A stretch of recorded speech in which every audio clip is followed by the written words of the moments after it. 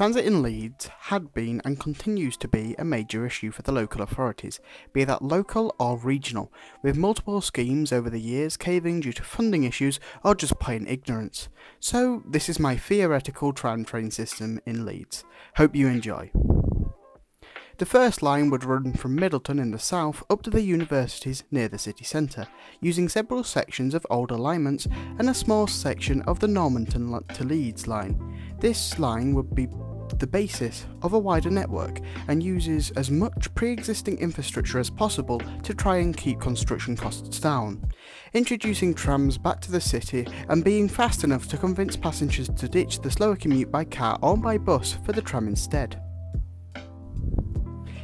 If the first line was successful, then I would continue to the network by linking it to the existing national rail network by running and connecting via the existing parking for the station across the canal and then tunnelling under the Air Valley line to connect to the Pudsey, Morley and Harrogate lines, of which the tram trains can offer more frequent services alongside the normal schedule, thus in one fell swoop increasing the coverage of the network to more or less half of the entire metropolitan area.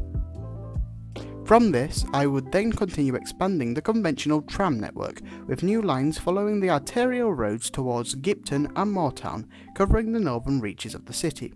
The final extension that I would propose would be a link to the east, where trams conventionally would travel along the streets to Leeds Marsh Lane, where they would, again, connect to the national rail network, and be able to run east or even along the old alignment to Temple Green Park and Ryde, providing services to the easternmost reaches of the city. I believe this network would suffice most of Leeds' needs for transit and provide a good basis to continue expansion in a similar vein to what we saw in the history of Metrolink, watch here,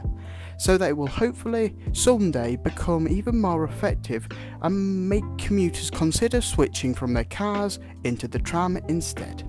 But